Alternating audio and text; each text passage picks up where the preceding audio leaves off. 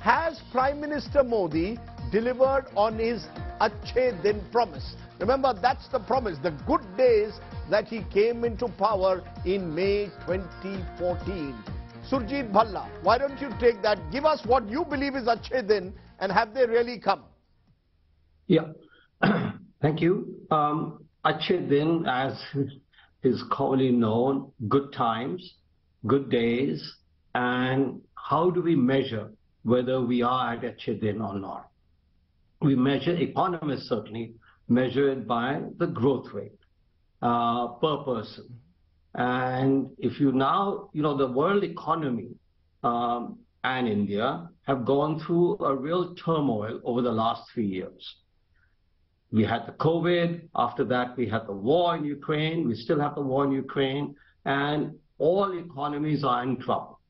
But as the chart shows, there's one economy that really stands out amongst all the economies of the world, and that is India. And the 7% growth rate that is being shown for this year is basically about 3 or 4 percentage points higher than even China.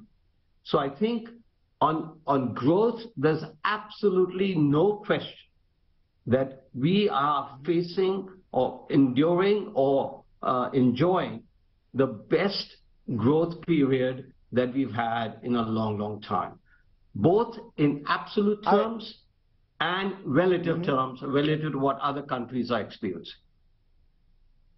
Okay, I just want to tell our viewers, average growth 2004 to 13, UPA 6.82%, 2014 to 22, NDA 5.53%. Of course, COVID had a big, was a big factor, but those are the numbers that the World Bank provides. Rajiv Gowda, do you want to respond though that Surjit Bhalla says we are in a better place than the rest of the world post-COVID, and that is why he claims that's the definition of Achhe Din, solid growth rate even post-COVID? I'm afraid that Prime Minister Modi has been a great disappointment. The economy has not risen and grown as well as it should have. When the UPA left office, it was picking up, and he's not been able to sustain that. More than that, instead of looking at the rest of the world, look at what has happened within India. You will see that there have been the absolute numbers of people below the poverty line has actually grown considerably. You also have a situation where inequality has been worsening, and you have seen that a small section of rich Indians have been growing and enjoying life very well, while the poor have been suffering, and inflation, which has been afflicting this country over the last few years, has been really a tremendous burden on the poor.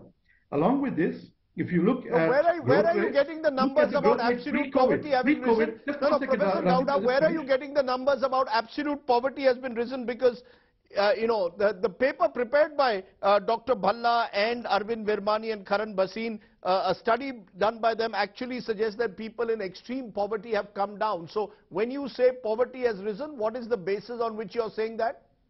I'm saying that 217 million poverty, number of poor, absolute number of poor in 2012, 283 million in 2019-20 in rural areas, and from 53 to 63 million in urban areas. These absolute numbers have grown. If growth rate had been so good, it would have these numbers would not have been there. But remember, pre-COVID, every quarter you started to see the government's post demonetization, pre-COVID, you started to see the growth rate of the economy falling until it was down to some 4%.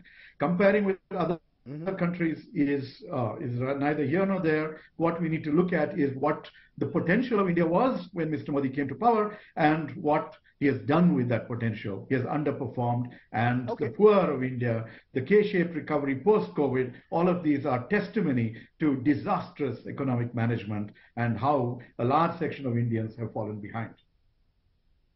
Okay.